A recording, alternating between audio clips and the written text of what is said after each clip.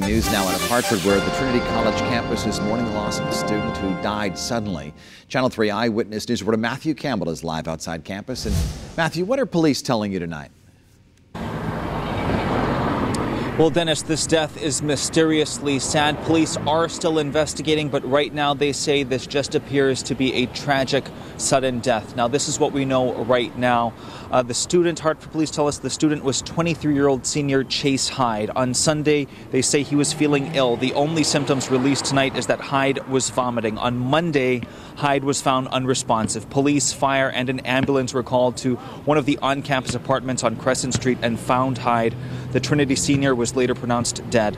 A toxicology report was done, and we're still waiting on the results. An autopsy is also being done, but right now police are saying foul play does not appear to be a factor, and this does not look like a suicide, nor does it appear that drugs were involved. So the Trinity campus just stunned by this sudden death. A memorial was held this afternoon, and grief counselors will be here all week. Now, this death prompted us to ask if this could have been an infectious outbreak. Both the state and the college are confirming absolutely not, and they are saying that the public's health is not at risk. That is the latest live here at Trinity tonight. Matthew Campbell, Channel 3 News.